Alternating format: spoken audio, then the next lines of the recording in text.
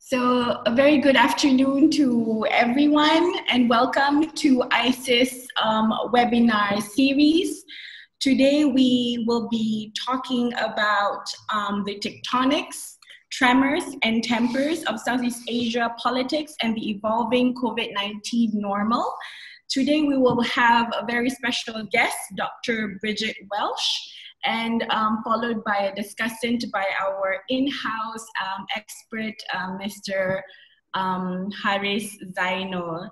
So today, Dr. Welsh will be presenting to us how the crisis of the COVID-19 will reshape politics in this region.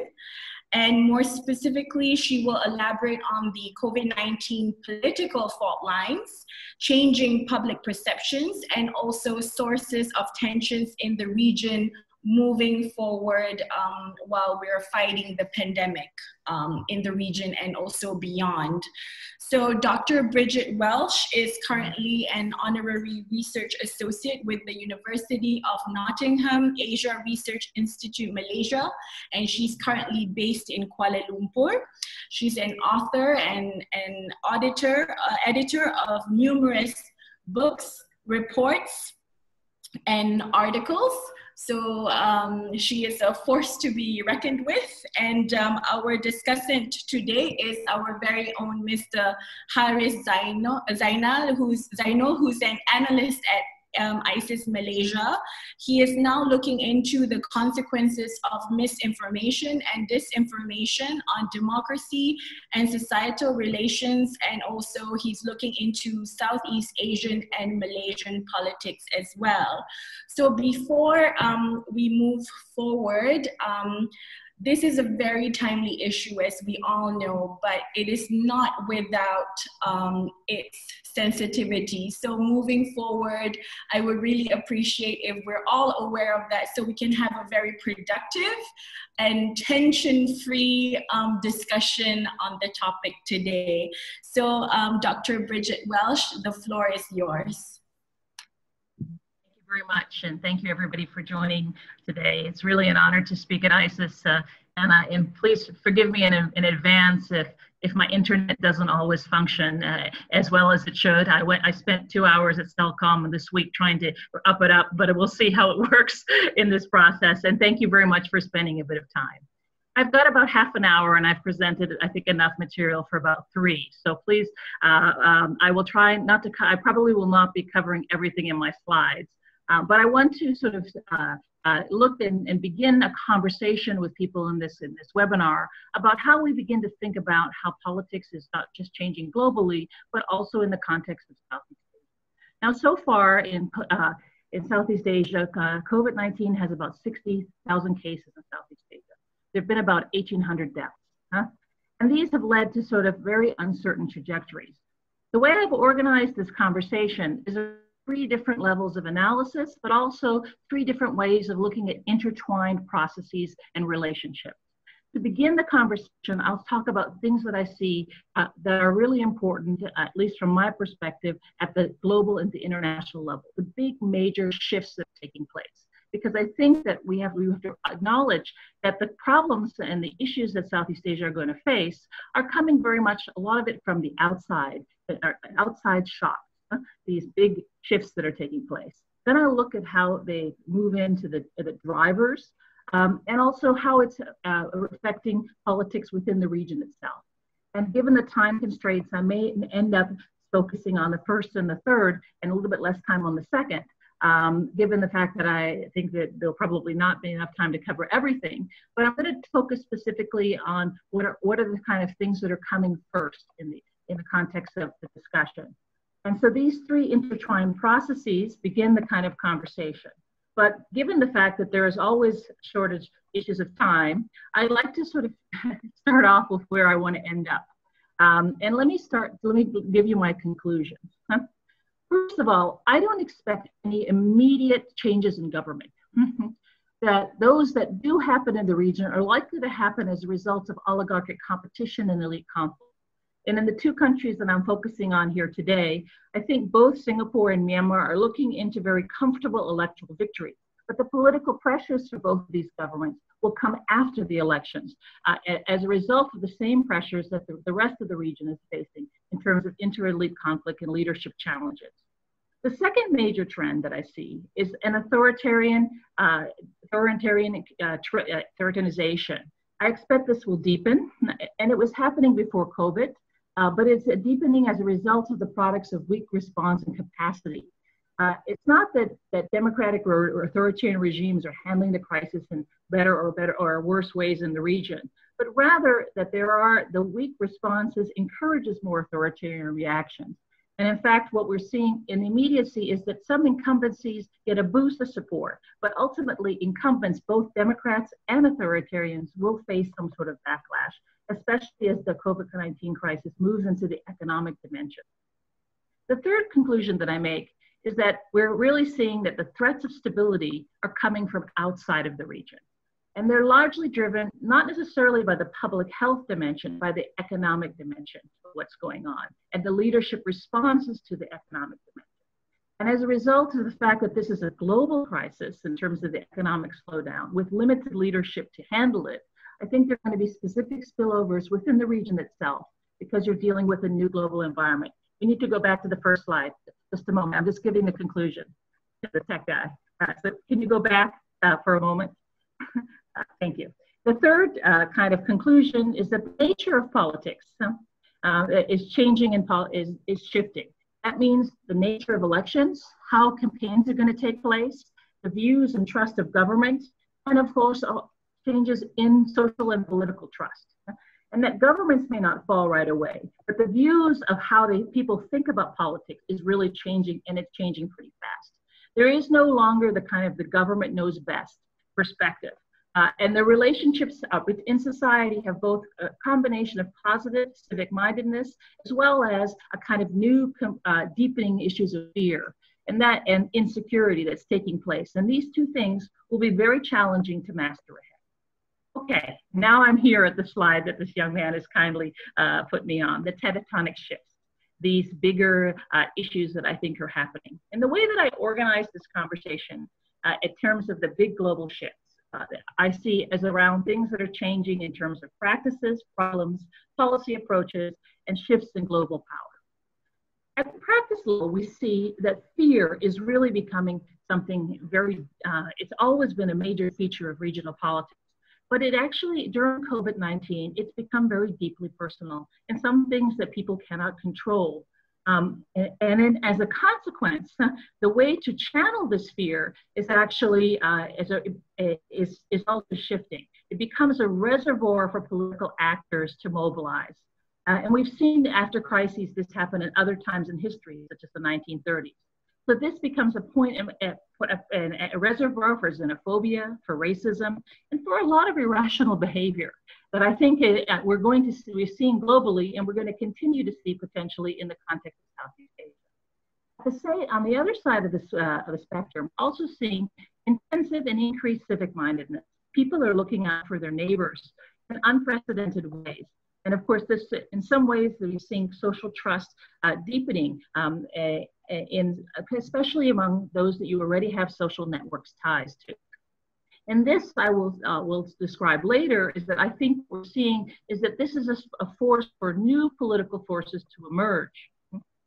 In terms of practices as well, we see new changes in elections. We're going to have new forms of globally of electronic and in-mail elections. We're going to have an e-election in Singapore. And of course, this will also change campaigning. It's also changing the way data has been monitoring, as well as, and it provides new threats to the security of elections because of the way the process is evolving. So we're going to see these types of engagement shift. In terms of globally, we see that the COVID-19 has been an enhancer for problems of inequalities, intensification of the ideological polarizations that exist within societies. And of course, it's brought attention to the issues of competency. And this is really an important shift. There's also been changes in terms of policy that has involved issues involving instead of hard security, there's greater attention to human security and a different conceptualization of human security, be that in areas associated with changes in practices of human rights, focuses on social safety nets.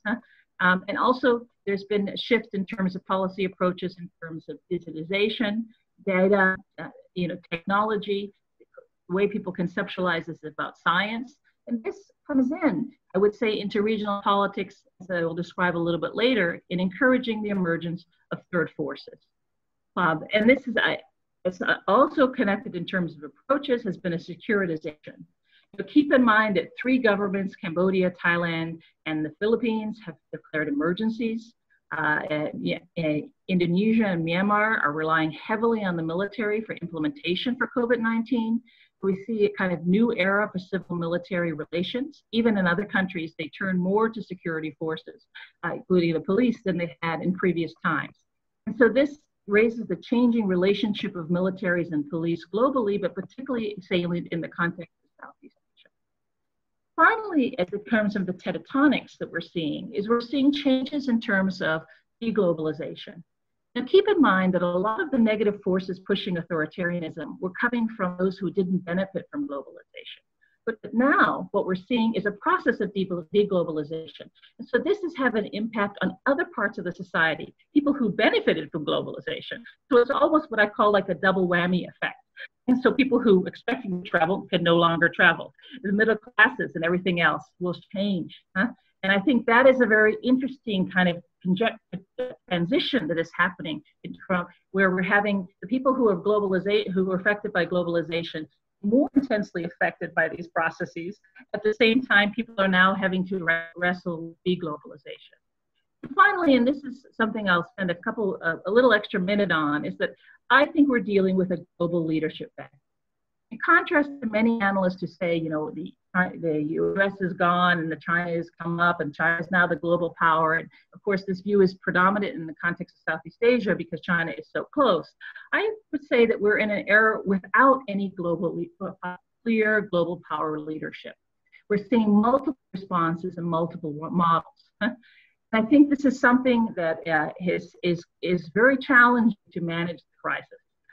And one of the reasons why I say it's not China, despite the fact that they have capital advantages and private and state capital, they have technological gains, is that I think China is not yet willing to accept the cost of being the hegemony, the global hegemony. At the same time, there's also serious trust issues that China faces. Not to say that other actors like the United States didn't face trust issues, but there was still a willingness to have a greater leadership in terms of the cost of that. So we're not, for example, seeing the Chinese floating the renminbi, for example. And of course, their diplomacy is a bit ham-fisted. So this also limits their capacity to help to embrace a more global role at the very top, although they are making important steps to do that. But I would suggest they're not quite there. And I'll talk a little bit about some of those reasons just as the conversation moves. So what we're seeing at the global level is a sense of a normalization of uncertainty, diversity of responses without global leadership for a global crisis. And this has a spillover effects within the context of the drivers, the tremors, the things that the impact of these shifts that are happening within the region of Southeast Asia. We have clearly seen a US decline and retreat. And we can go into this in more detail, but what I would like to say is that just a few key points that I think people are recognized, but it's sometimes important to drum in, and in that Trumpism is here to stay, whoever wins the election in November. He's the man in the White House, or he's the man leading the One America media outlet. And the legacy of what he's helped to create in America is going to be something that is going to be for a long time. The United States, whatever role it takes, is going to be one that is shifting in terms of internationally and domestically. And it won't be something, if somebody new gets into the White House, that there's going to be a shift. The decline is going to continue until there is a readjustment within the context of the United States. And that's not likely to come, it'll never come back to the role that it had before. Now, of course, everyone's focusing on the elections, and I'm happy to speak about that in more detail. Of the three scenarios that I see, a Trump win, a close call, or a Democratic blowout, there are different factors that contribute to both of these factors. and it's now still 6 months out. I think the key issue that will determine this will be the economy and, of course, the issues of turnout. But I can talk more about that in terms of the specifics because I want to get closer to the conversation about Southeast Asia. But I wanted to emphasize this big issue of tremor because this has implications from the context of Southeast Asia. The other thing I would suggest that China is more of on a pause. A lot of attention is focused on China's foreign relations, but not enough attention is how COVID-19 has had an impact domestically. What we've seen for COVID-19 is that the impact of over-centralization of power, the problems of inequalities within China, and that I think in some ways the overextension of Xi's leadership has actually created a need for China to look inward. This is part of why I say that China has to make some adjustments inside and deal with the political ramification before it moves. Now, in the context of Southeast Asia, and as we look at these drivers, we have, this is, oh, the next slide, sorry. Yeah, this is the changing information about US-China power relations, which we can see that there are very big differences within the region. This is the latest wave of the Asia Barometer Survey, so you can glance at that. I'm now at the next slide, which is the tremors, and looking at some of these factors that are happening. New oligarchic pressures, new issues of religious mobilization.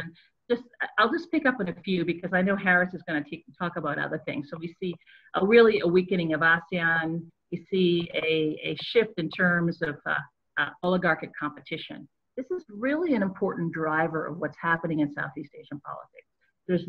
The crisis is going to create limited patronage. And this is going to, in turn, create a move towards the sale of assets, of government assets. And this is going to exacerbate tensions where there is a lot of oligarchic competition. And this, of course, I think will be one of the drivers of instability in many of the regimes in the region, and particularly those that have comparatively weaker leadership that don't have a lot of public legitimacy. We're also seeing drivers of xenophobia and racism within the region, not just in the context of foreign workers, but particularly interesting anti-Chinese sentiments. Many of you may have followed the Honorary protests and the burning of the factory in Indonesia last week. And then also in Myanmar's election campaign, there is clearly all over Facebook anti-Chinese sentiments and that are happening already, which are really changing some of these factors and so drivers. Other key tremors that we're seeing that are coming out of COVID-19 is a weakened opposition. Oppositions were weak beforehand, but they don't know how to respond to COVID-19 because they have their role is actually not being clearly defined. And that I think is going to be very interesting as it moves forward. We're also seeing changes in terms of government relations and perspectives of government in terms of how the government is being trusted or not trusted. For example, let's go to the next slide. Maybe. Next slide. Oh, yes. This is the slide on, slides on government perceptions. You can see this, the perceptions of the economy in many countries in the region. This is positive views of the economy. Look at how low they were pre-COVID. Can you imagine what they're going to be like post-COVID? Now, only 14% of Thais had a positive view of their economy. This, of course, is very sharply different than places like Vietnam and the Philippines. Look at Malaysia, only 22% had a positive view of their economy. And this survey was conducted last year. So in the Malaysian context, very weak numbers on economic perceptions. Next slide, please. This is the trust in leadership to do the right thing. Here we also have considerable, faith in the paternalistic state. But again, the numbers vary, right? Vietnam's response and to COVID-19 can be seen in part as the trust that they have in the leadership being much higher. And even though COVID-19 response has been very lackluster in Myanmar, we see also a situation where the responses have also been, there's still considerable trust among large segments of the society. A little bit less trust in places like Thailand, for example. Okay, so let's move. I didn't cover everything in that section, but I know at the time I'm moving now to the conversation of the kind of what's happening in the region. So can we go to the next slide, please? Oh, this one we'll skip through. We can look at this later. It's just about inequalities. Okay, so what we're seeing here within the context of the region, some broader changes. Globally, the region is really struggling how to deal with multiple leaders, but in fact no leaders, a global vacuum, and managing uncertainty. At the national level, the drivers are going to be how the incumbents and military power seem to have gained, but at the same time, they've also taken higher risk by being on the front line of the crisis. And so the longer the crisis continues, the more the military and incumbents potentially will have a political backlash. We have intensive oligarchic competition, and in many places, weakened leadership, even in places where they had very high support, such as that of Jokowi in Indonesia. We don't know yet in terms of looking at how the political dynamics will shift in terms of the depth and the scope of the crisis, but I think this is going to be a very important driver. We're seeing changes in views in politics more regionally about how people are saying they're sick of politics, the discussions of politicians. They want people who are competent, not focused on themselves. And in some ways, in many societies, such as Thailand, there's almost like a depoliticization. Many people think, for example, the views of what's happening in Singapore. For most Singaporeans, they couldn't care less about what's happening in politics. They care more about what's happening in their daily lives and whether or not they can get about their daily lives.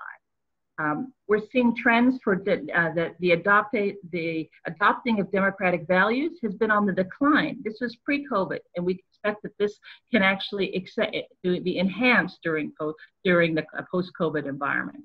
And we see considerable groups of anger and others. And of course, I'll let Harris have the talk about the conversation of these particular areas of the ASEAN. Let's move now to, because of time constraints, I'm going to go to the discussions of Myanmar and Singapore. This is, okay, let me get through some of these slides. This is a very interesting slide. It's a particularly interesting slide for Malaysians. And that is, this is a slide of where we ask whether or not they should reduce the number of immigrants in your society. Look at the number of people who think that they should do that in the context of Malaysia. 86% of Malaysians says they want to get rid of immigrants. And a very considerable number, 70% Indonesia. In places like Vietnam and Myanmar, which traditionally have very negative views of immigrants, and whether or not they're from Cambodia, whether or not they're Rohingya, there's actually a lot more support for immigrants. This is a very interesting issue in terms of looking at kind of where the sources of xenophobia may come from. Next slide, please. This is a very interesting slide. We asked questions across the country about looking at the issue of democratic deconsolidation.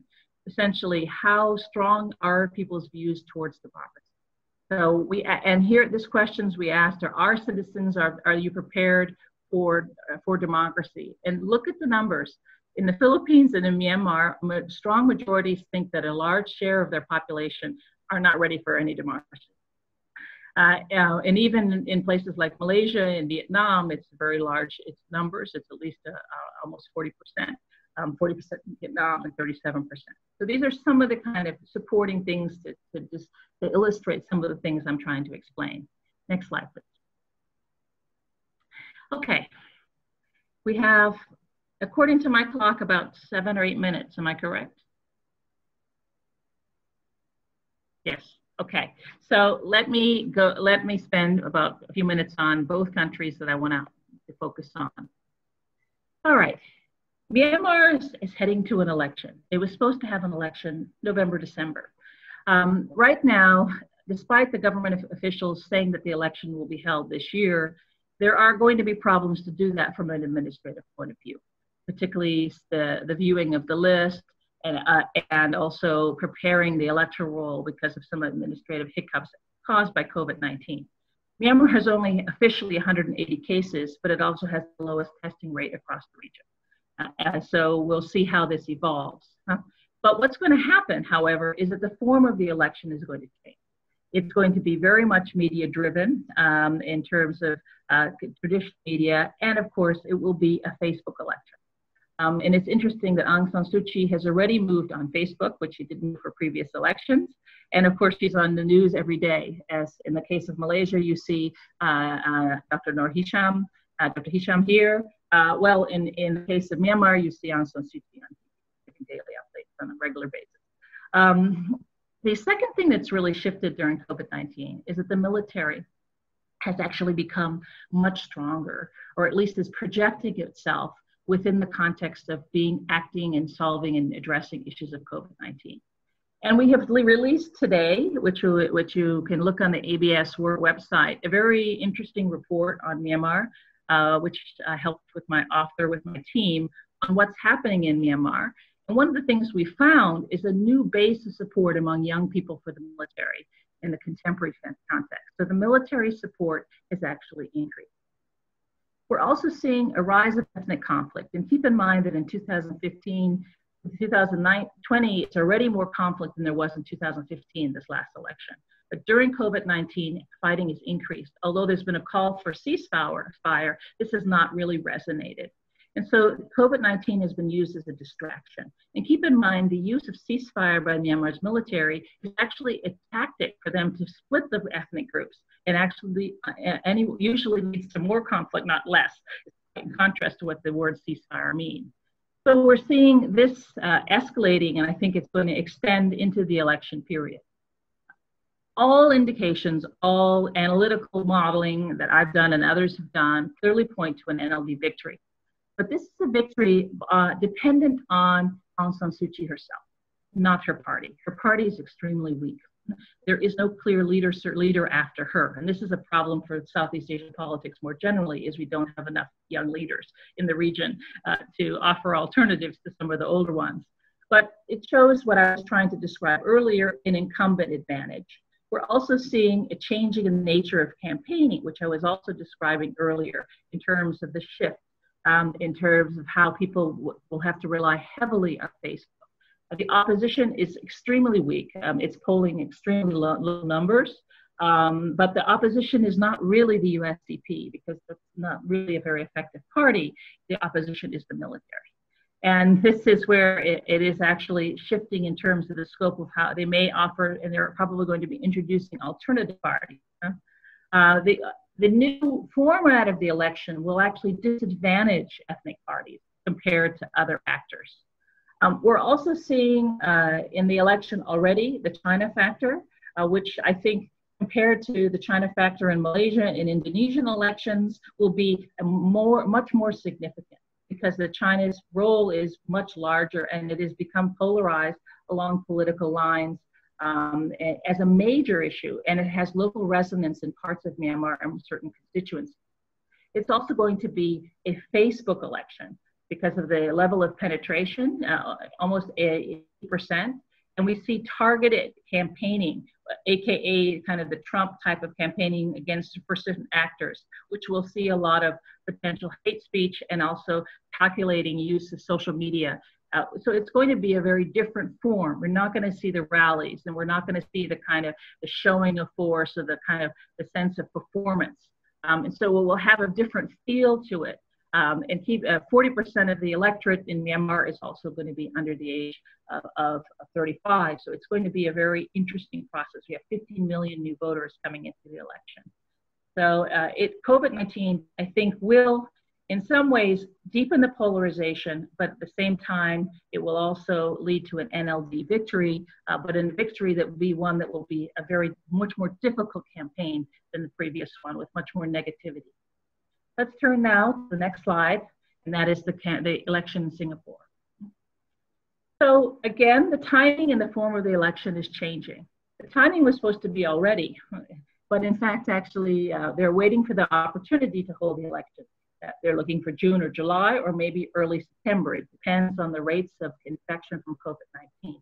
Keep in mind that Singapore has the highest number of cases, but they've also had smaller intensive testing. They passed a bill last week in Parliament for an e-election. This is, interestingly enough, Lee's exit election. So they want to have him do well. And it is a test and during COVID-19 of the 4G leadership. What we're seeing in terms of initial polling is that there's traditionally been, in context of Singapore, emphasis put on competency, but there has been some liberalization in a large part of society. Much of the reporting has been on issues of liberalizations and inclusion, but in fact, the polling still weighs heavily in the context of the PAP, which won 69% in 69.9% in the last election, and I project will probably continue to do very high, depending on how the timing moves in the election. Part of the reason why they're going to do so well is the opposition is extremely weak. There have been problems of cooperation and personalities. And even though it was seen as the opposition was much stronger, new actors had emerged, and they were gaining traction during COVID-19, some of the traditional problems of opposition actors have actually come to the fore, which have to do with personality and different sets of tactics and narratives. For me, when we look at Singapore and post-COVID-19, the problem is not the election, because elections with the PAP are pretty much seen to be very confident that particular party. But we'll see elite competition after the election, and finally the issues of the economy. And this is something I think is very important to look at. And Singapore has actually, I think, quite resistant to reform. One of the things that I skipped over, which I think is useful to bring back now, is that I think COVID-19 is going to change the regional pecking order the way it has already been changing. The relative comparative advantages of a Singapore or Malaysia or Malaysia or Thailand will become less. And we are now seeing the real winner of COVID-19 politically and economically will be Vietnam, in my view. And I think Singapore will really face the music post-election in terms of wrestling with its election. Let me close. And so the next slide, please. All right, so let me just to emphasize that I see weakened incumbents, but not necessarily immediate elections. I think that would also be true for some of the people who've tuned in here to want to ask about Malaysia. I think that's probably the case as well. There are going to be pressures short term at the elite levels. The places that I look the most closely in the region at the elite level pressures are Thailand and Malaysia, although there is oligarchic competitions in many parts of the region as a whole. We see an intensity of the economic crisis. Now, most indications that it's going to be very, very bad. And this is, it's going to be some time before that sets in, but it won't be that long before the political fallout starts to emerge. But again, incumbents still hold the advantage because the alternatives are comparatively weaker in many places. Even if you talk about an opposition in Indonesia, it's really on the fringes, not within the center, because the way that the opposition is more cohesive, the government is cohesive at bringing more consensual actors inside. We're going to see negative impact for democracy, but these have been going for some time. I think that we're going to see reactions. The incumbency and crisis response will be, I think, irrespective of the type of system, if you're in a more democratic or a more authoritarian system. So, for example, Hun Sen will face challenges if he doesn't find some sort of economic challenges despite his move towards a less democratic system. The democracy is a threat when it's completely working. And this is what we're seeing, strains on this in places such as Indonesia. And of course, we've seen this for some time in the case of the Philippines. We're going to have, and this is the thing that I think I'll close on, because to me is the more interesting ones. We're seeing a change relationship with government. People are looking for people who are problem solvers. There are new forms of mobilization. People are looking at issues of civic mindedness, new youth mobilization, different ways of engaging politics. So when we think about the opposition in a traditional way of kind of political parties, there are going to be new civic society forces that are going to emerge, and this is going to change the nature of pressure points of how politics evolve in the future. And they're going to participate in politics in very different ways, because they won't be able to do the same degree protesting on the streets, or they'll be protesting through social media, they'll be protesting through pressure points and opening up exposés. These things have happened, but they're going to intensify and take on slightly new forms. I apologize if I spoke too quickly and tried to rush through all of this. I offer some ideas that I think are shifting, and I look forward to Harris's remarks and the conversations and questions from you. Thank you. Thank you, Dr. Bridget Welsh, for that very rich presentation. Before I pass the floor to Haris, I'm sorry that I wasn't able to remind the participants that we have two ways of asking questions to the speaker and the discussant. Number one, you can go and type in your questions on the in the Q&A box, and this is situated below your webinar screens. And the other way, I think it's a much more preferable way to the speakers and the discussant, if you were able to raise your hand so that you can verbally live ask the questions directly to them. So it will be a less lonely process, I feel. So let me pass the floor to Mr. Haris Zainul for his points on the topic. Thank you. Thank you, Juita. Good afternoon, everyone. And also, before I begin, a big thanks to Dr. Bridget for her very comprehensive presentation earlier. So for the next 10 to 15 minutes that I've been allocated, I'll try to add some value to what Dr. Bridget had comprehensively presented on earlier and I'll limit my thoughts to 5 areas. The first 2 concerns ASEAN and how it's going to be like in the post-COVID-19 world, and the remaining 3 points of the 5 will be focusing on politics in Southeast Asia. So the first point, what are the effects of COVID-19 on ASEAN as a regional organization? Here, I generally agree with what some observers have argued, that ASEAN has failed to meaningfully respond to the COVID-19 pandemic. Despite the pandemic itself being transboundary in nature, ASEAN was generally quite meaningless in trying to manage how borders were the closing of borders were done among its member states. On a related note, 5 months in since the start of the discovery of COVID-19, it remains incredibly difficult to locate the successors of ASEAN thus far. And the problem is this: with the achievements being so hard to find, a really persuasive case could be made against ASEAN, essentially being without impact to the ordinary person on the street. Adding to this is also how, with COVID-19 and the resultant bans on international traveling, the middle class, the group that generally benefits the most from regionalism, are now unable to tap into its benefits. With that being the case, arguments about how COVID-19 could strengthen nationalistic sentiment at the expense of regionalism could hold more weight today.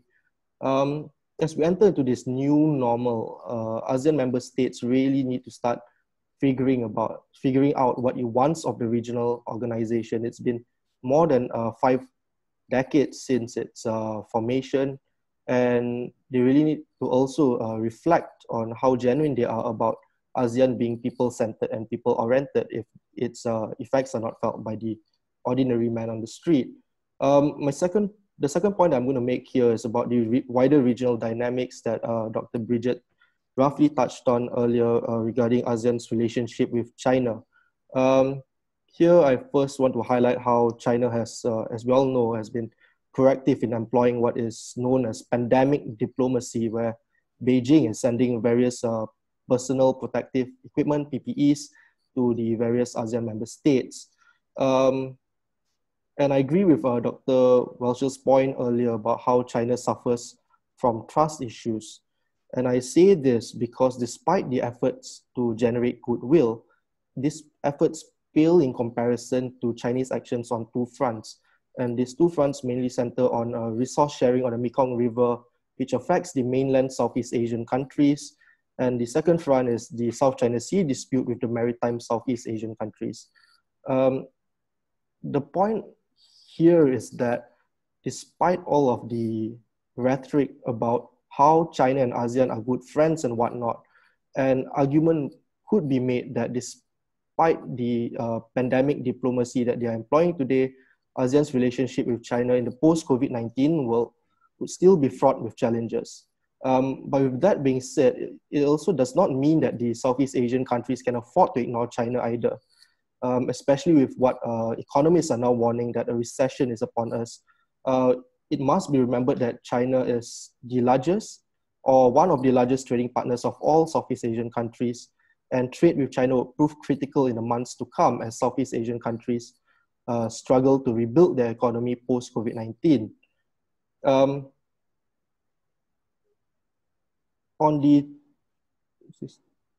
third point, I'll be discussing about regime stability vis-a-vis COVID-19. So this looks into the political implications of the pandemic on Southeast Asian countries. And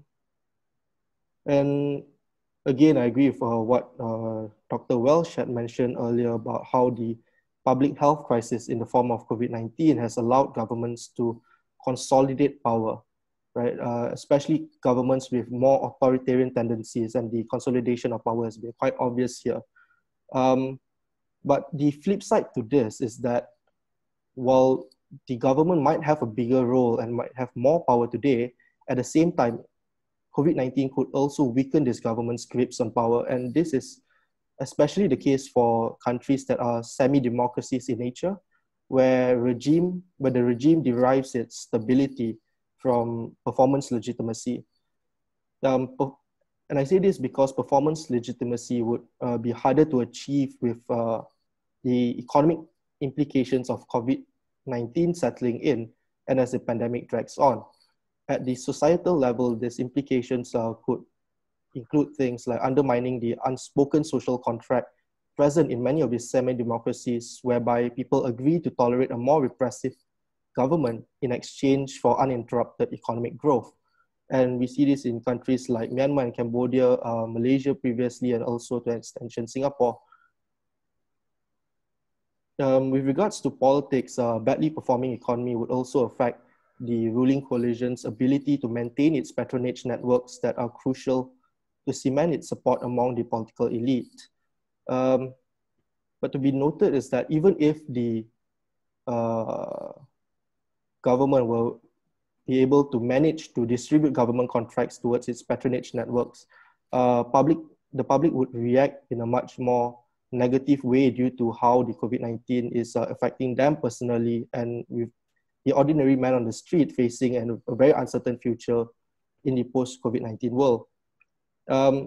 But having said all that, COVID-19 also presents a kind of litmus test for some of the Southeast Asian governments, in the sense that if they are able to prove that they can handle the pandemic adeptly, like we've seen in Singapore and Vietnam, for example, then popular support for these governments will definitely increase. My fourth point is on how accountability and oversight mechanisms have largely been ignored by a majority of the Southeast Asian countries in their fight against COVID-19. We know that almost all of the Southeast Asian governments have adopted various policies in order to combat COVID-19, and really no one is doubting the need to legislate or regulate here, right? But the question that needs to be raised is what were the oversight mechanisms ensuring that these policies are proportionate to its aim? With parliamentary sittings across Southeast Asia being patchy at best, as mentioned by Dr. Welsh earlier, parliament oversight in many countries are unable to function as it should. And without this oversight, there's a lingering question of how sure are we that the measures introduced today under the guises of combating COVID-19 will be rolled back once we are able to put the virus behind us. And this leads to my last point, which touches about the role of the media. With parliaments unable to sit due to either the COVID-19 or lack of political will, the clampdown on the media that we're seeing across Southeast Asia has raised a lot of concerns. This is because we know that the media acts as the fourth estate in a democracy and a watchdog for public interest. So if in the event like we see today, where parliaments are not able to exercise its oversight functions, then the media needs to fill these shoes as best as possible in the name of public interest. But rather than empowering the media, we have seen opposite measures being taken in a few countries. For example, in Thailand, Prime Minister Prayut had invoked emergency powers that allows him to censor or shut down any media outlet as deemed necessary. Or in the Philippines, with the franchise broadcasting license by ABS-CBN being allowed to expire, which critics are now claiming that is a direct move to censor the free media in the Philippines. Related to the freedom of media is how the clamping down of media freedom has come hand in hand with a more restrictive environment for free speech. This restrictive environment largely results from governments with authoritarian tendencies suppressing free speech rights on the basis of wanting to counter COVID-19 false information. The problem here arises when governments use this legitimate aim of countering false information on COVID-19 and conflates that with measures to silence criticism against the government. We see this in multiple countries, but one of the examples I just want to mention here is Indonesia, where according to a telegram which provided law enforcement guidelines for the COVID-19 pandemic that was signed on 4th April, it basically said that the police's cyber patrol will monitor 1, the spread of coronavirus-related hoaxes, 2, online frauds regarding the sales of health equipment. And these first two are legitimate aims, right? The problem comes when they include the third element here, which is anti-government and anti-president smears. This goes against best practices in more progressive democracies, where it's a given that those occupying public office ought to be more open to public criticism. Of most concern here is that if you are found guilty for anti-government or anti-president smears, you'll then be charged with Article 207 of the Indonesian Penal Code, which provides an offense for insulting an authority or public body. So I'll sum up my points today with 2 thoughts. The political trends that characterize post-COVID-19 Southeast Asia, or the new normal that we are now, is not new. Rather, they are a continuation of tendencies from before. The countries adopting authoritarian and or repressive measures today did not become so overnight. Rather, COVID-19 has provided a useful fig leaf to justify greater consolidation of power. The second point that relates to ASEAN is that the regional organization is in dire need of fresh thought leadership of how it wants its future to be. The question remains unanswered about how can it be that ASEAN proclaims that it is people-centered and people-oriented, yet its actions are not felt by the ordinary person on the street. With that, I conclude my remarks for now, and thank you for your attention. Thank you, Haris, for that very insightful view, for sharing with us your views. Before I open up the floor for Q&A, let me just remind the participants that you can use the raise hand functions if you would like to verbally and directly ask questions to our speaker and our discussant. And if not, you can always opt to type in your questions in the Q&A box. And you can also rate the questions which you think are interesting to be posed to our speaker and our discussant today. So let me start by looking at the raised hand function. We have one person, we have two people raising their hands. No, it went to one again. So let me invite, okay, I'm so sorry. It seems that no one wants to ask to you directly, but then let me ask my co-moderator, Mr. Kelvin Chang, to moderate the questions in the Q&A box. Okay, so we have 6 questions in the Q&A. Since there are no raised hands, I think maybe we'll pick 3 first, the top 3. So I'm going by the amount of likes democratically. So top questions, Dr. Stephen Wong. We have 2 questions from Dr. Stephen. So the first question, there are those who would differ greatly on the impact of COVID on centrally planned economies, such as China and Vietnam. Those with the most patchy and irresponsible responses have been precisely democratic ones. First question. So I think both these questions are directed to Dr. Welsh. Second question from Stephen Wong. With the prospects of economic meltdowns to different extents, do you foresee unprecedented social unrest? So maybe we'll answer these questions and then we'll go down the list. Dr. Welsh? Yes, thank you for not putting too many on the table. When you're on this new format of speaking, you forget things like a pen. So let me go back to, let me ask the first question, let me answer Dr. Stephen's first question. I think it's really not about democracies or authoritarianism in the sense of assessing the responses. Yes, we do see trends for democracy and trends for authoritarianism, which we've spoken about. But in terms of the responses, I think we have to look more carefully at certain aspects of whether or not you have a functioning, good public health care system. In the process, the use of technology. So one of the advantages of a China and a South Korea with both very different types of systems has been really very intensive contact tracing mechanisms using algorithms and science to be able to do this, right? So it's use of technology in this process. Another key component has also been government trust. And some of that, so it's not really whether or not it's a planned economy, but whether or not there's trust in government. And I think, one of the reasons I showed you one of those slides about different levels of trust, I think that these things come in there that way. This doesn't mean, however, that your point of your question, which is that democratic countries and responding to public pressures and responding to kind of opening up the economy somewhat earlier, more irrationally from a health point of view, are not real ones.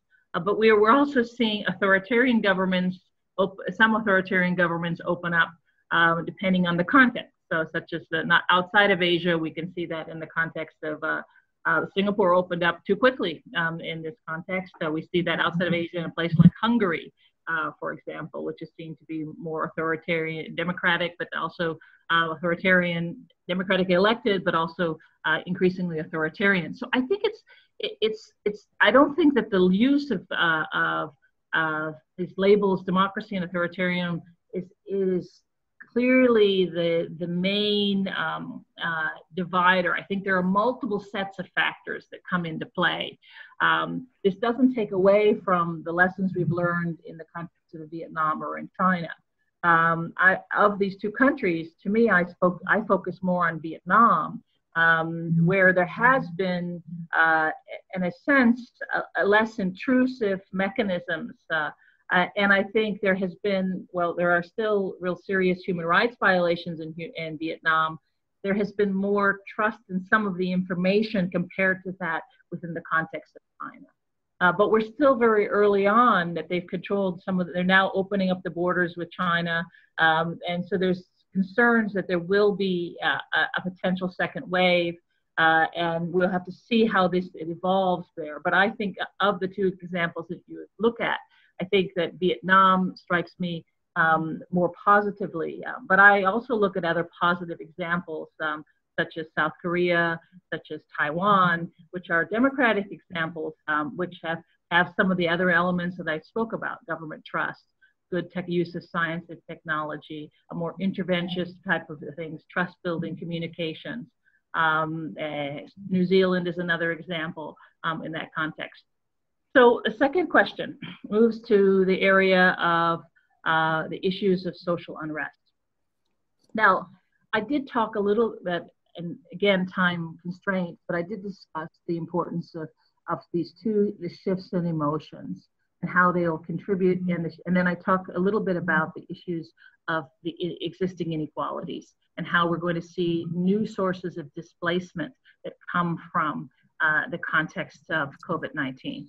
So we're still early on in this process, but what we're talking about is a much larger reservoir of discontent, and arguably that we've seen in a long time in Southeast Asia. I mean, I would say even now, if we compare this crisis to that of 1997, 98, 99, it's a bigger reservoir. Because you're not just talking about people who are economically poor or on the digital divide or are facing, but you're also talking about a middle class that is disgruntled because of the process of deglobalization. So yes, I do see protests taking place, but the problem is that I don't see them necessarily taking the same form that we've seen in the past. In the sense that we may not have mass people on the streets. So we may in some countries, and we've already seen that in Indonesia, and we could see that in Myanmar, and we could see that in Cambodia, and we could see that in places like Thailand, in the Philippines, especially in local areas.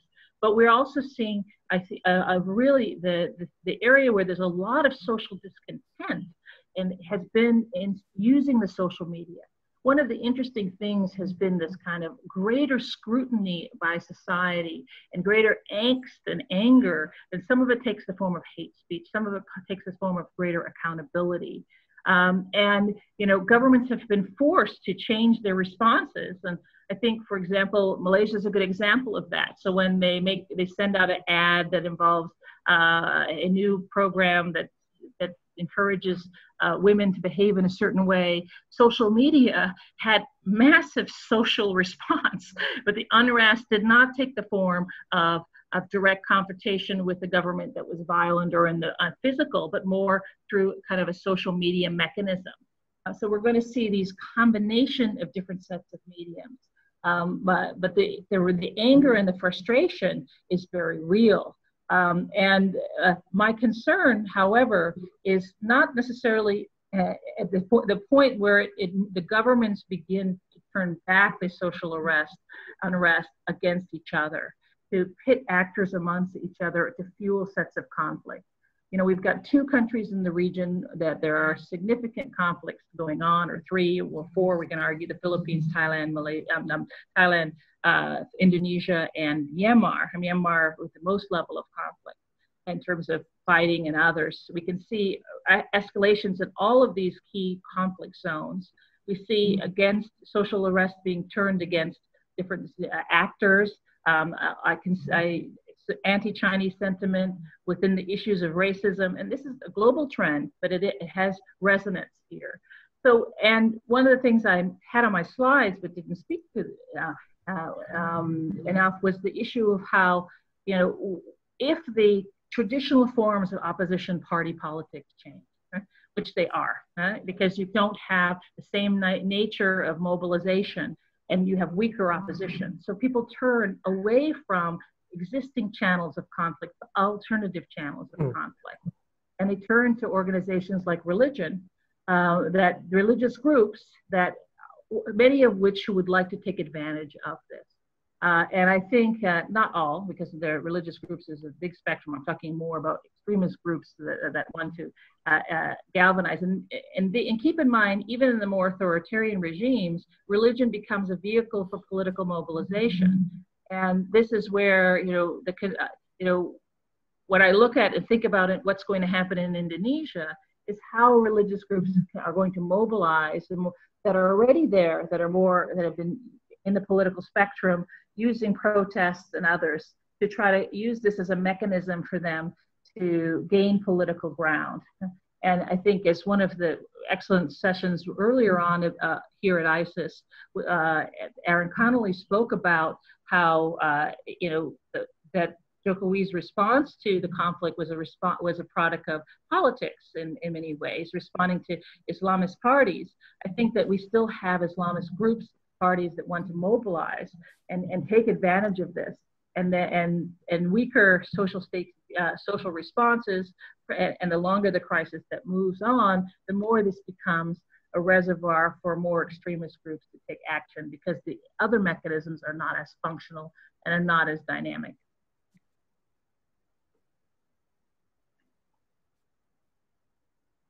Okay, shall we take more questions from the Q&A box, because I don't see any raised hands here for now. So Calvin, back to you.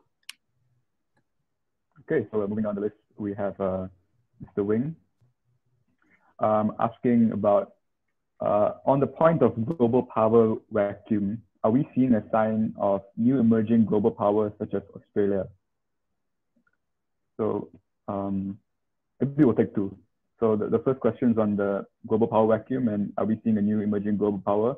The next is from Mr. Koo, asking about the new government in Malaysia and whether or not they will be impacted by the COVID-19 pandemic in terms of the fiscal responses and ability to mitigate the effects. And will these will the pandemic have impacts on the stability of the new government in the next 2 years? So maybe we can start with Dr. Welsh, then Haris can comment. Thank you very much for these very good questions. So the first question has to deal with the issue of global power vacuum. I just don't see Australia filling that vacuum, although I think it is an important middle power. But I think there are going to be many middle powers in the globe. There's going to be many examples. New Zealand, in some ways, South Korea, Japan. But in terms of, yes, they have some resonance, but I think my own sense is that Australia has the same issues that Singapore does, which is to change its economic model in such a way that it can move into a different direction for a new post-COVID environment, dealing with the issues of digitization, the changes in the supply chains. And I think there's going to be put a lot of pressure financially on keeping the mechanisms in place that they've offered financially, paying for people to stay and work. So I think Australia is going to face some inward orientation, like a lot compared to some of the other middle powers as I move forward. And I don't think that Morrison's leadership quite had, because of the polarization even within Australia, quite has the kind of legitimacy, or at least the kind of the strength to kind of be outward oriented. I think a lot of the issues that are being affected are still being played within the domestic environment. But I'm sure there are people among here that may differ with me in that context. Now, to turn to the issue of Malaysia. Now, I spoke earlier about processes that I think are very important. And those processes have to do with oligarchic competition. They have to do with the issues of legitimacy of governments in terms of, they also have to do with the issues of being able to mitigate the responses or trying to deal with the effectiveness of social safety nets and managing the crisis. I think Malaysia's government is facing a very difficult challenges, in part because it doesn't have an electoral mandate. And this would be true of any government. And I think it's the similar issue is that of Thailand. It doesn't have an electoral mandate that people trust in because of the way the process was carried out. Even though it was elected, but the process was significantly challenged. I think that in the case of Malaysia, this government wasn't elected. And so it's coming into a situation from behind. And so you've got, like in the United States, the way you've got a third of a society that support the government very strongly, roughly the same as, say, Trump, all right? So these are the core base. And then you have a third who actually really can't stand it. It's a vitriol type of reaction. And so you have these two different poles, which is polarized. And then you have 40% that lean in different directions based on the context. And the conditions in place in Malaysia will create leaning among the public, and it will be difficult. So the government will have to turn, as other previous governments in Malaysia have done, to try to shore up the government by focusing on the elites.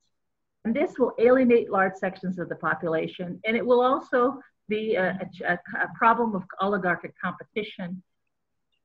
And given the nature of the fragmented nature of the coalitions, what you see is a situation where there will be instability.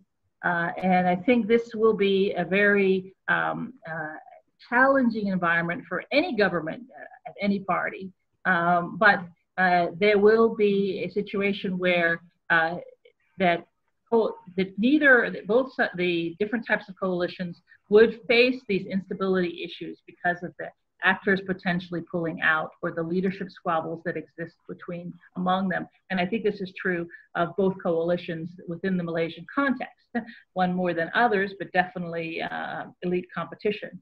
So the essence of it is that I do see, I'm not sure it will get to 2 years if the government lasts or not. And I think that but it could last till 3 years, but it would be still a very weak government in this process, which is a challenge that because of the way the government came in and because of the environment that it's facing. And so that a lot's going to come down to the contestation at the top. And what I do see this happening is that it favors the previous incumbent before 2018 and from a process because of they have the largest political party, even though it's a much weaker political party, and they have the closest tie to their political base. So I think it's going to be a very interesting trajectory ahead, and one that is going to be very challenging for people in society to deal with the normalization of coalition politics, the normalization of instability, and you will have escalation around not only at the elite level, but it will also provoke reactions within the society itself. So it's not going to be easy. Right. Thank you, Dr. Welsh. So maybe Haris, you want to comment on the second question on the stability of the new government? Yeah, sure. Thank you, Kelvin. Just to add a little bit on what Dr. Welsh had elaborated on earlier on the COVID-19 impact on Malaysian politics. 2 quick points, both resulting from what seems to be the razor-thin majority held by the Perikatan National Government. The first really relates to the incumbent's ability to manage patronage networks. And I mentioned this in the discussion points earlier. As long as political payoffs can continue to occur, then the incumbent government would be able to better manage and hold on to its thin majority. The second point comes from the same idea about this razor-thin majority held by the Perikatan National Government, in the sense that it is now perceived that the government is fearful of parliament. And it needs to be emphasized that while a lot of policies have been introduced since Malaysia experienced its first COVID-19 positive patient to today, there's an inherent limit in the kinds of policies that we can pass without parliamentary approval. And if I understand this correctly, one of the main considerations when it comes to the ability to provide sufficient fiscal response is our debt to GDP levels, which is capped at 55%, if I'm remembering this correctly, and we're hovering about 52% right now. So yeah, just my 2 quick thoughts on the matter. Thank you. Okay, I still don't see. Can I speak to Haris's point? Generally, I would make a more general comment that if one has a majority, one tests it and shows that one has it. I'll leave it at that. Right, we have one raised hand, and I will now give the floor to Akhtar Zainuddin to ask the question. Thank you. Can you hear me? Yes, loud and clear. Great. I'm from the National Defense University, and we in the defense community, the latest buzzword amongst us is national resilience. And we measure national resilience from the theory behind national power, which has 4 elements, which is economy, politics, technology, and finance. Now, both of you touch on these elements of national power. If COVID-19 has an impact on the region and the globe, on global economy, and if your theory about the political scenario going through change and challenges, are you really saying that we are going into a doom and gloom scenario where systems and institutions will fail, hence national resilience will drop to zero and all hell will break loose? Are you really saying that we're coming to that? Is this to me? I didn't say that at all. I'm saying that there are conflicting processes that are going on. I would say that I do see at the political and the elite level intensive competition. It doesn't necessarily extend to the institutional level. I think that, you know, one interesting things about COVID-19 is that there is quite an interesting different response and capable response by many of the civil servants to the issues at hand.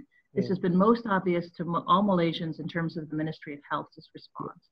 Malaysia's resilience in terms of issues of public health have been very impressive, and I would say impressive globally, as well as regionally. So I think that there is a distinction between looking at politicians and political contestation and governance and institutions that are actually in governing. I mean, the military and the kind of public health sector have really done a very good job. And they are much, you know, often one of the things about people who study Malaysia or study Malaysian politics is that the politicians have, their personalities and individuals have overshadowed the issues of some of the institutions. I think, yes, there are some institutional weaknesses, but there are also some very important institutional strengths. The biggest issue, however, is how to navigate and to create reforms to implement some of those to address the coming challenges ahead. You know, there are real issues involving sort of strengthening the social safety net. There are improvements within governance. Some of these take political will, and civil servants, many of them who see the problems, want those problems to be addressed, have a real challenge of being able to find the context to implement them. Others, in some ways, don't want those. They prefer to have these things stay the same. So it is there are other mechanisms within this context. The other thing that I've said positively, Akhtar, which I think is important to highlight, is that there is, you know, a changing nature within Malaysian society. You know, politics traditionally, for example, has been always described within a racial narrative, for example. But what we're seeing now is, you know, people who are not interested, they're interested in just people getting the job done. There's a sense of competency. And there has been shifts that have been ongoing, looking in kind of national identity. We see, if I had a Malaysia-specific discussion, I would have showed you some other slides that talk about that the interesting dynamics in terms of inter-ethnic trust at the local level. So I think it's a conflicted process. And I don't want to give you a suggestion in anything that there is any sense of gloom and doom, as is the phrase there. I think it's going to be challenging. I think and there are people and there'll be, because of the nature of polarization politically in Malaysia, there'll be some people who will be happy and some people who will be very unhappy. And this is this is something that is one of the issues of trying to work the middle ground, to change perceptions, to build bridges. And what has happened is that some of those bridges that were built in 2018 those bridges have broken. And it's very difficult to rebuild those up again. It doesn't mean the same elements that are in the society that want a different society also want a society that actually has a different form of resilience, and strengthen that resilience in terms of diversity, orientation. Some aspects of reform aren't there, but it is going to be. It's not a linear process, and I have to be frank with you at a certain level, Akbar, is that I see the challenges ahead as tough, and I think that is one of that, and I don't think that Malaysia is alone in that. I think that, you know, there's many regional neighbors as well in that context. But I do also think that, in fairness, and I would like to emphasize that point, is Malaysia does bring considerable things to the table that some of the other countries don't have in the region, such as a stronger institutional capacity. Although some people would argue that it could even be stronger, but still, it is there is considerable strengths. Thank you. Haris, would you like to add on your thoughts? Oh, I'm not on mute. Yeah, generally I agree with Dr. Bridget's reply to the question about how institutions are faring. I also agree that while things are not necessarily it's not necessarily the sunniest days we've seen in Malaysia, they're definitely far away from doom and gloom as well. I agree also on the point about the importance to make the distinction between the ministers who are the political arm of the government and also the institutions, the civil service, the rank and file that make up our Ministry of Health, for example, that's performed an admirably good job, right? But with that being said, institutional capture has been one of those things that's been plaguing Malaysian politics for quite some time. And on that point, I don't want to speculate, but it's still in the early days of this new government. So it wouldn't be fair to prejudge them based on anything else. So I'll just leave it at that. Thank you. Okay, so we are entering our last 10 minutes of the webinar session. So I will pass the floor to Calvin for more questions from the Q&A box. Okay, so we will continue going down this list. So we'll do 2 questions. The first is by Rafiq. And Rafiq asks, how do you see the role the US is likely to play, having almost ceded the playing field to both Japan and China? So first question. Second question is by Ms. Koo. He's asking, Dr. Welsh, you speak of curbing of human rights, but would you not agree that one consequence of coping with COVID-19 has been to focus more attention on the right to health, to healthcare, to education, in a way never before experienced? So surely this would I need to respect human rights in all its forms. This is more of a comment. So it's those 2 for now. Okay, thanks, Calvin, and thanks, Rafiq and Andrew, for 2 very thought-provoking questions. Rafiq, I think that that the U.S. is entering, has been in an inward-looking period during the Trump administration. One of the points I did not discuss adequately, however, in the presentation, which was in my notes, but it didn't time things, I skipped over it, is that it doesn't matter who wins the presidency vis-a-vis the fact that the US-China relationship is going to be very sour. Many people don't appreciate that it is a bipartisan anti-China response. And so the US will continue to serve as a destabilizer in terms of the great power relationship, I believe.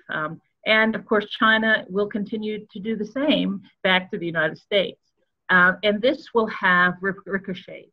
You know, we're not just talking about a trade war. We're seeing an escalation of this into the South China Sea. I think it's going to continue and deepen as the process moves forward. I do think, however, that there will be a different, whoever does win the US election will have a little bit of a kind of greater awareness of Southeast Asia. So I don't think if Trump wins, which I think at this point it's about a 30% chance in my estimation, and then there's it's too close to call, and then I think there's a Democratic blowout in this context.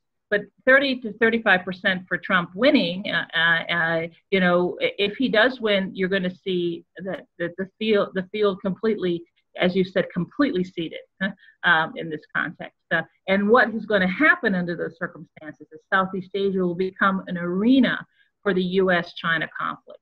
And it will push Southeast Asian countries more towards China by default in this process. In the case of a Democratic victory, a Biden victory, I think there'll still be tremendous inward-looking focus on the crisis recovery, but at least there'll be a dialogue, and that there's at least there's an awareness of Southeast Asia in a way that is not just about transactional politics.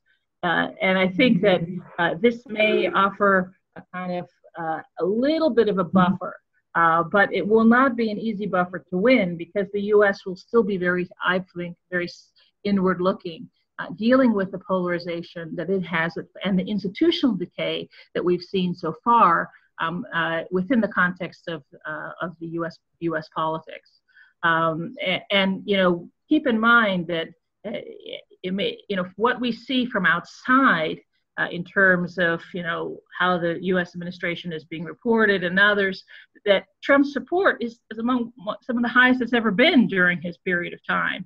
And I think this reflects some of the same issues that I was speaking earlier about fear and insecurity, and how effectively this TV president has been able to galvanize those sentiments and to build on these issues in ways that I think it's difficult for people who are outside to understand, but that are very, very real, and I think are not, as I said, not likely to go away.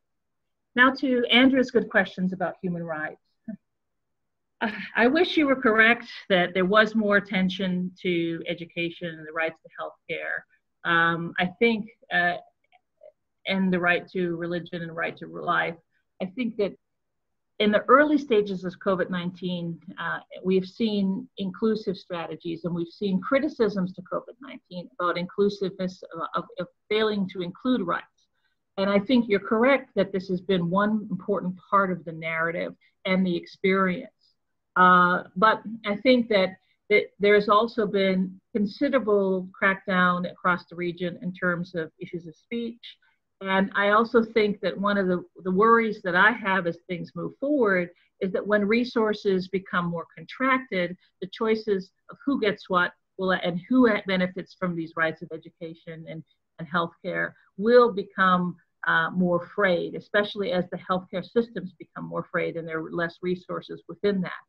But as you rightly pointed out, and as I was trying to point out earlier, there has also been a polarization within that. There is a large group of people in Southeast Asia across countries who see these rights as very important. They play an important role in terms of setting the narrative, and others, even though I would say there still are a minority in these countries, but it's anywhere from 25 to 30% of the country.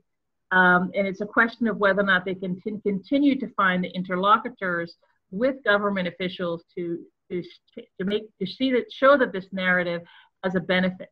And it has to be framed not just as in a human rights narrative, but in an economic benefit.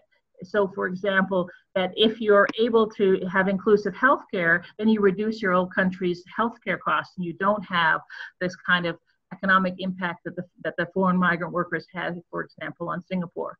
But I think that narrative switch to kind of combining human rights with economic issues have not necessarily come out yet, because it's still seen in kind of painted things as in a dichotomy. It's like health versus the economy, open up or close. So I think that that these nuances or these connections have yet to kind of resonate, even though I think many policymakers, especially those in the recognize them. It's a question of building a kind of more integrative narrative where human rights is seen as included and having economic and social benefits that can actually win over the discussion. And we've seen this contested in very interesting ways in different countries across the region. But I think it's still not as integrated as one would hope from a perspective of human rights. Okay, thank you very much for the answers. We are closing our Q&A for this session. But before we leave, I was thinking that maybe we can ask the discussant and the speaker to leave his or her last thoughts for food for thought for us to process tonight. So Haris, would you like to say a few things to wrap up? Maybe a minute or two each? Yep, sure. Yeah, thanks for letting me go first so that Bridget can take all my points. I think the main idea that I really want to emphasize on today is the need for accountability and oversight mechanisms. We've seen this sorely lacking in Southeast Asia today in its responses towards COVID-19. And because it's still roughly in the early days, we'll not see the adverse effects of the policies that were implemented without parliamentary oversight for some time, right? The thing about human rights is that once it's repealed, to gain progress on it again is going to be incredibly difficult. For example, we see this in Malaysia and how we are dealing with the right to assemble, for example. It's one of the newer democratic norms that came about it was there in history, but in recent days with Bersih, and even when the Barisan Nasional were in the opposition, they actually utilized the right to assemble quite frequently. But this has been severely impacted by COVID-19. Like, the right to assemble is just not feasible due to public health considerations anymore. But we see the norm evolving as well to include what happened over a few weeks ago, I can't remember when, but it was an online protest on Twitter about to fight for migrant rights. So although there's this move to adopt new technology vis-a-vis democratic freedoms, the lack of oversight in things like fake news laws, for example, in Malaysia is incredibly problematic. And yeah, basically that's it, my minute rambling. Thanks. Okay, Dr. Welsh. Thank you. I'd like to close by first of all thanking ISIS and those people who have who've joined the conversation for listening. And I appreciate the comments and questions. I'm sorry I wasn't able to answer all of them. I'd also like to thank Harris for his wonderful contributions and raising a whole set of issues that I think were not only complemented, but also raised things that I had missed out. So I think it's useful to have this conversation. And I appreciate, Harris, all your remarks. I would like to close by saying this. The reality is that this is a different type of crisis because of the global nature of it and the levels of uncertainty that are global. And I think that, you know, there is a sense or perception among many people that things are going to go back to normal. And I think the reality is that the way we think about politics, the way we're going to live our lives, and the way we're going to engage and understand and even live in the economy is going to shift in very significant ways. And I think there is probably a bit of denial about what those potential things will be. And it's clearly not going to be an easy process. But what we've already seen is considerable learning on the parts of some governments, some different levels of responsiveness, levels of adaptability. The challenge is that there's no clear solution. There's always going to be trade-offs, as there are in all policies.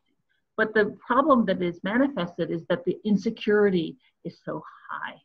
And I think what we as public intellectuals or commentators or discussions on this, we need to push the envelope to make people start thinking out of their box, using different indicators to measure things, thinking about things analytically in different sets of ways. And I just hope that today's conversation helps us move us in that direction, because we're going to need all of our minds and thinking to be able to get through what I think is coming ahead. And thanks again.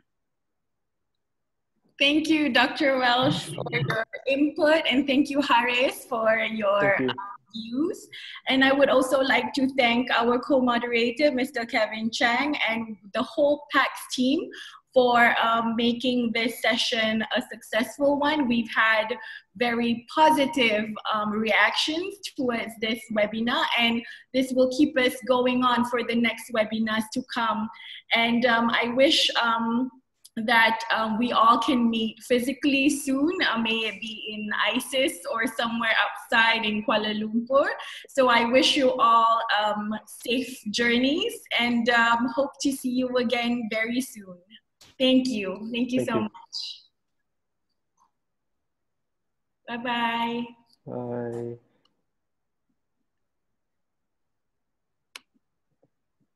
Thank you, Doctor. Thanks. Take care.